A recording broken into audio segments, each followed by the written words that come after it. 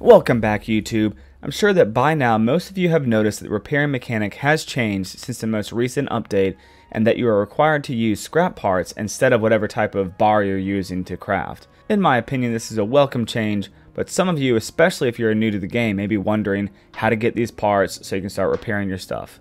But before we get into everything, please do not forget to like and subscribe so you don't miss out on any of this great core keeper content. Scrap parts can really be found by just naturally playing the game, from dropping from containers to killing monsters. But the best and the fastest way to find these parts though would be converting your wood into scrap parts. You'll want to start by building some kind of wood farm so that you can quickly gather lots of wood. Now it doesn't have to be some kind of fancy in-game auto harvester, just something that you can grab wood from. And that's really it. After you've gotten a decent supply of wood, turn those wood into wood shovels.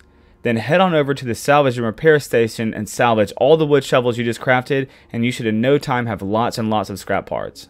I want to keep this one short, so let me know if you have any additional questions or comments in the comments section below. See you next time, YouTube.